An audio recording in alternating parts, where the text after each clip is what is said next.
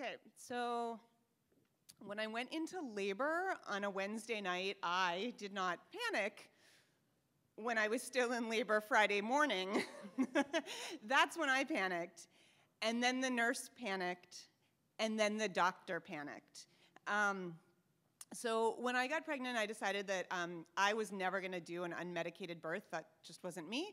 But I had hoped to avoid a cesarean. Not that there's anything wrong with cesareans, it's just personal preference here. And so we hired a doula, and we talked about a birth plan, which basically was labor at home as long as possible, avoid an epidural for as long as possible, and don't have a cesarean. So what I didn't count on was a misplaced epidural. So I don't know how much you know about epidurals, but the idea is that they insert something into your spine, leave it there, and it numbs you from the chest down. My epidural was placed in a way that it numbed the left side of my body and not the right side.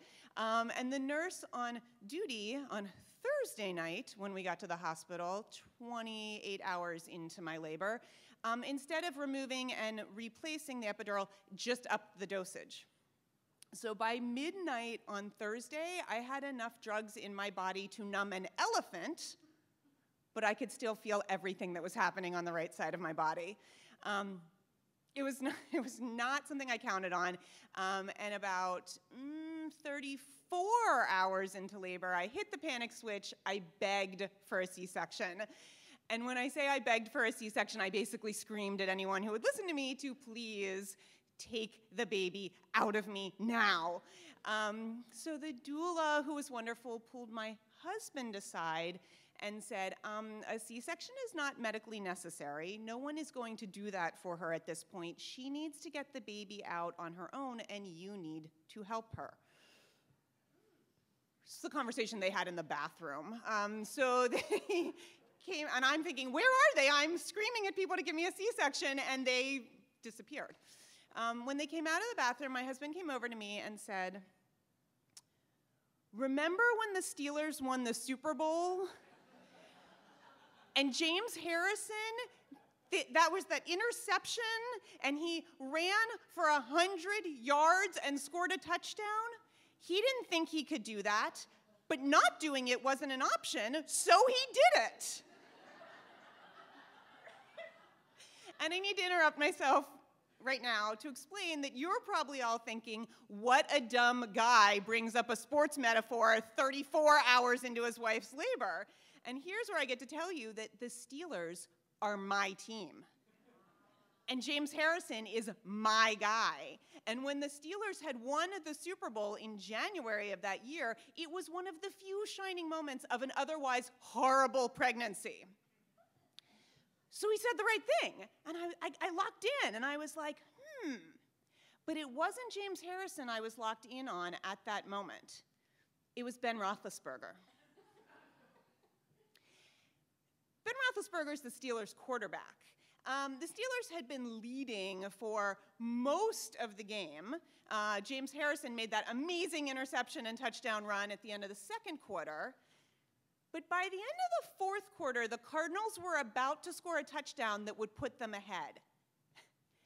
And I'm rolling around on my living room floor, screaming at my husband and my brother, "Why are they doing this to me?"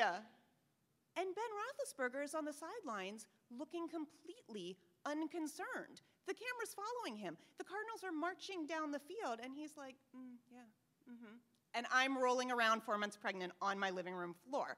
And so I'm thinking about Ben Roethlisberger and how unconcerned he was, and I'm thinking, well, maybe he knows his defense is so good that it's all going to be okay. And my husband says, well, maybe he thinks it's the end of the third quarter, not the end of the fourth quarter. But whatever it was, that was the face I locked in on 34 hours into my labor. And I thought, Ben Roethlisberger on the sidelines, not calling the plays, just waiting for his turn to go in.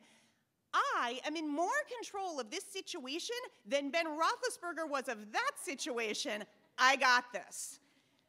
And so they turned off my epidural probably several hours earlier, and by the time we're hitting 34 hours, I have no drugs in my system whatsoever, and I decide to get this baby out of me, except no one told the doctor, who was not in the room. So after another hour of pushing, which puts us at a total of 35 hours of labor, I have what's called a spontaneous birth, which means no one was there to catch the baby. I now have a human halfway out of me. I have no drugs in my system. I'm screaming at the top of my lungs, "Get her out of me! Get her out of me!" The nurse, who should have caught the baby, runs out of the room to find the doctor, who then comes running in the room screaming, "Where are my gloves? I need size 7 gloves. Where are my gloves? Where are my size 7 gloves?" And I'm screaming, "Get the child out of me!"